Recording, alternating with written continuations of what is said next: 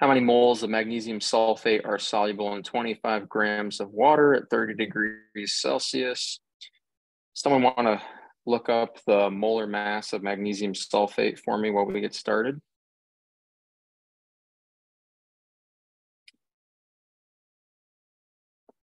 So to answer this question, all right, we've got 30 degrees Celsius. So at 30 degrees Celsius and magnesium sulfate, we're right about there. Work our way across. So that means I can hold 40 grams of magnesium sulfate in 100 grams of water. We only have 25 grams of water. So we have 1/4 the amount of water. That means I'm going to have 1/4 the amount of magnesium sulfate. So 1/4 of 40 grams is 10 grams of magnesium sulfate. How many moles is that, right? Thank you for looking up the molar mass for us, right? I've got 10 grams of magnesium sulfate, and I know the molar mass is 120.3676 grams per 1 mole. Grams cancel out. And 10 divided by 120.3676, right? I get about 0.083 moles of magnesium sulfate. So choice C there for question 1.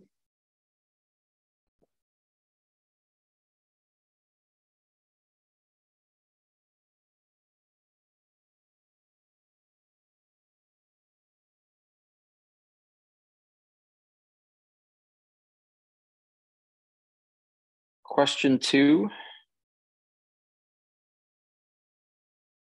Right, a scuba diver descends from one depth where the atmospheric pressure is 1 atm to a lower depth where the atmospheric pressure is 1.5 atm.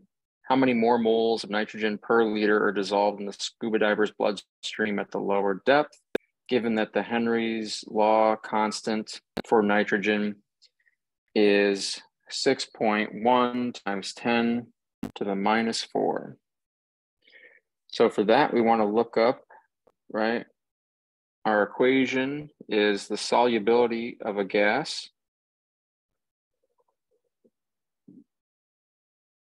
equals the constant for the gas times the pressure of the gas.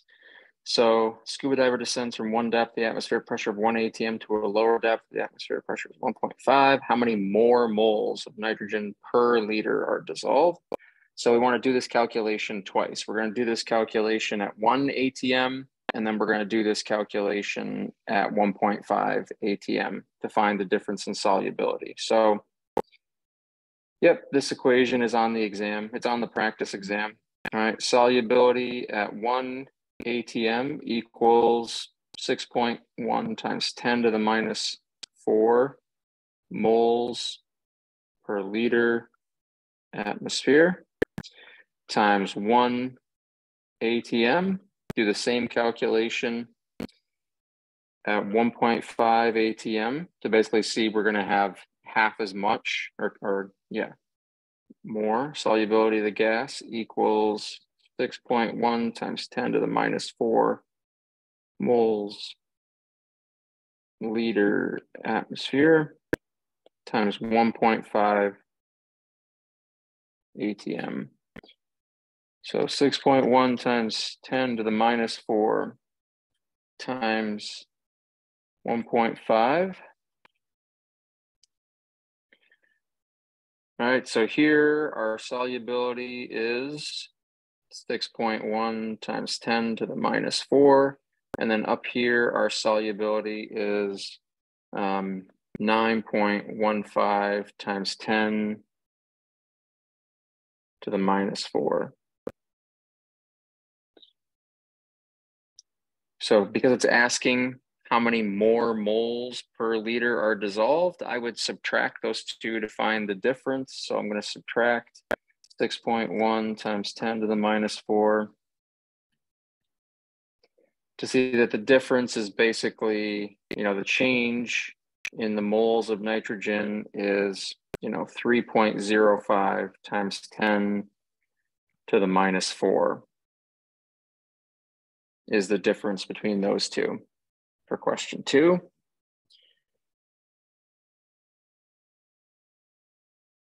For question 3, we did this on Friday, and yeah, a couple people had some questions about this. I've gotten a few emails about question 3 as well. Saline solution used in medical application consists of 9 grams of sodium chloride per liter of solution. What is the molality, right? Molality is moles per kilogram solvent. So the mistake that people are making is they're just assuming, oh, okay, I've got 1 kilogram because it's telling me I've got 1 liter. Well, the mass, the density of this is not 1 because it's not just pure water. It's a sodium chloride solution. I don't need to know the density of NaCl. That has nothing to do with this calculation. So step 1, we want to find moles of sodium chloride. So I've got 9 grams of sodium chloride.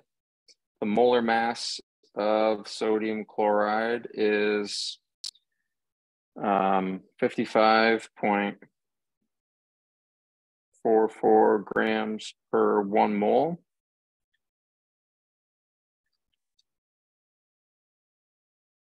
.45. So 9 divided by, I've got 0.1539 moles of NaCl. And then the next thing I want to do is I want to find the mass of the solution.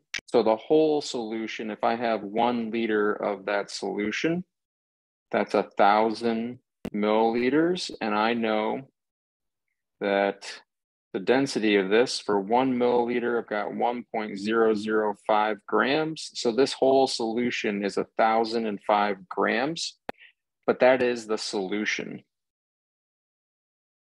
right? That's water plus the sodium chloride. So I want to subtract the 9 grams of NaCl, and that's going to give me 996 grams of water. And that's what we want to do and use for our molality, right? So molality, I'm kind of running out of space here, but I've got 0.1539 moles of sodium chloride, and I have that dissolved in 0.996 kilograms of water. So 0.996. And yeah, we get pretty much about the same number. I get a molality of, about 0.155 molal for question 3.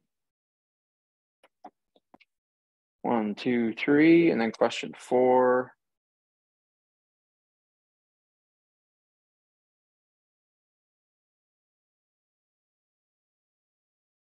Maybe just 2 significant figures, Dave. Yeah, maybe 3.1, looking at everything else now.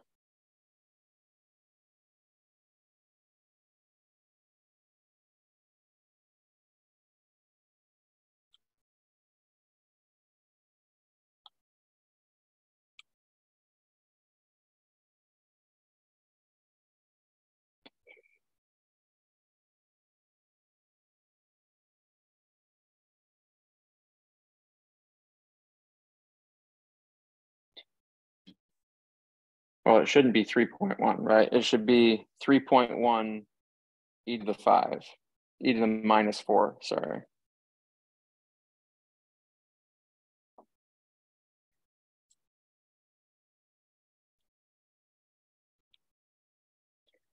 I can look in a second after I record this. Question 4, right? Calculate the molality of the solution prepared by dissolving 14.8 grams of copper nitrate in 501. Oh, okay. Yeah. I didn't know if question 3 was going to have variables or question 2 is going to have variables or not. That's a good point. Question 4, can someone look up the molar mass of copper nitrate for me? Copper 2 nitrate.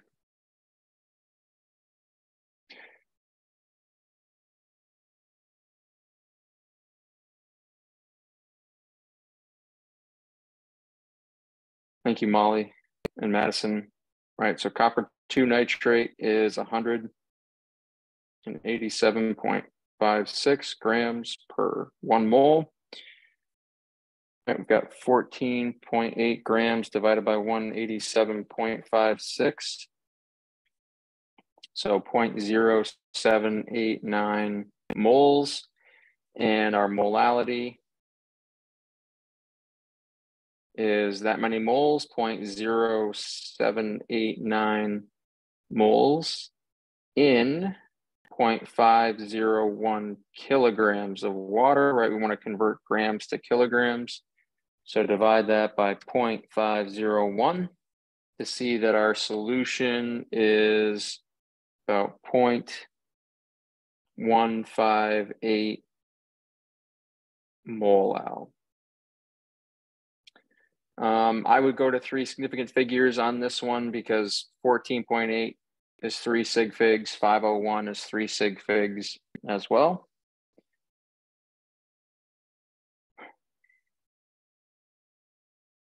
All right, question 5, I think it asks us which one of these is going to have the lowest vapor pressure. The lowest vapor pressure is going to have the highest boiling point. All right, so to answer this, they all have the same molality. We want to know the Van Hoff factor for each of these. So the Van Hoff factor for methanol is 1, acetic acid is 1, ethanol is 1, sodium chloride is 2, and sodium sulfate ionizes to give us 2 sodiums and 1 sulfate. It's going to have the largest Van Hoff factor. So if we think about the delta TB equals I times my boiling point constant times my molality, I'm going to plug in the largest number there. KB is going to be the same for all of these because they're aqueous solutions. Our molality is the same for all of these as well. So really it's the Van Hoff factor that would give us the highest boiling point for solution E. The highest boiling point has the lowest vapor pressure, right? Because the lower the vapor pressure, the higher the boiling point needs to be. The higher I have to raise that temperature to bring that sample to a boil. Correct, Rochelle, right? B and C, A, B, and C are all molecular compounds. Carbon, hydrogen, oxygen, non-metal, non-metal, non-metal, all molecular compounds. All right, and then question 6 is related to that. Ethanol has a boiling point of 78.4 degrees. What's the boiling point of a 2 molal solution of glucose dissolved in ethanol? So we want to say and do the same calculation, right? Delta TB equals our Van Hoff, KB times our molality. So the change in boiling point equals, it tells you, well, glucose is going to have a Van Hoff factor of 1. It's a molecular compound. They tell you the boiling point constant for ethanol is 1.22 degrees Celsius per molal, and they tell you the molality of the solution is 2. So just be careful. Maybe molality is going to be different here on your question. Maybe it's not the exact same as my molality. So 2 times 1.22. All right, so I get a change in boiling point of 2.44 degrees Celsius.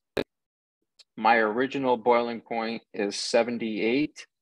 So that means my final boiling point is going to be something like 80.84 degrees Celsius for this ethanol glucose solution.